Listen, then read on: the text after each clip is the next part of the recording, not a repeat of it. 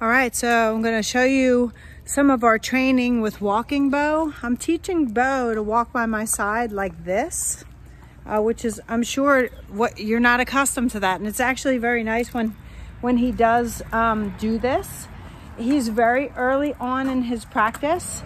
The prong collar is the collar of choice for training him to walk. So when you are walking him, you're going to be using this prong collar here. Let me reach in on him. You see what that looks like.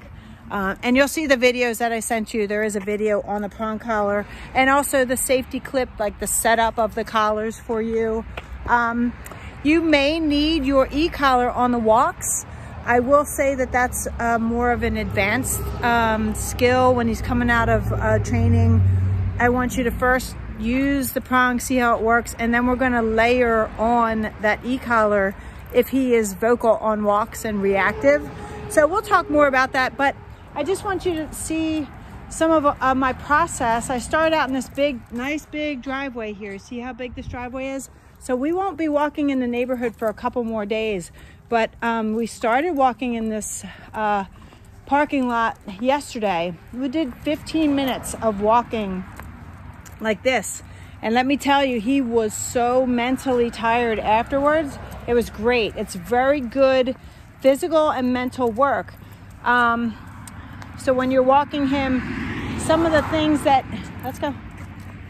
Notice how my arm is nice and relaxed. I'm walking as if I don't have a dog, right? So just walking. It's also loud on Main Street, so it's a good confidence builder for dogs because he's very taken aback by loud trucks and things. But this is just a really nice way to teach your dog when you're walking, no sniffing, no marking, no pulling, no lunging. And you say, well, how's he gonna go to the bathroom? Well, what you're gonna do is you're gonna, maybe halfway through your walk, you're gonna take him to a spot where you know he'll potty and you can say break. And you can, if you use the walk to potty him, then you can do that. But it's on your terms, okay? It's not on his terms.